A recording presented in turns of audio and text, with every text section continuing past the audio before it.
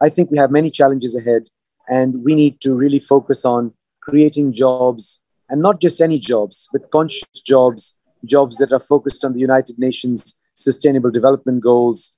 And we need entrepreneurs to do that. We very much believe in entrepreneurship as one of the solutions to help create jobs. And we believe in conscious entrepreneurship, which is focused and based upon values. And for that reason, I really compliment the V20 team in Indonesia for all the things they are doing. And we are there to support in every way we can. I think it's very important these days to all partner up together, because the problems are global problems, not individual problems. And no country can stand alone, as these challenges really are global. The main one being climate change as an example.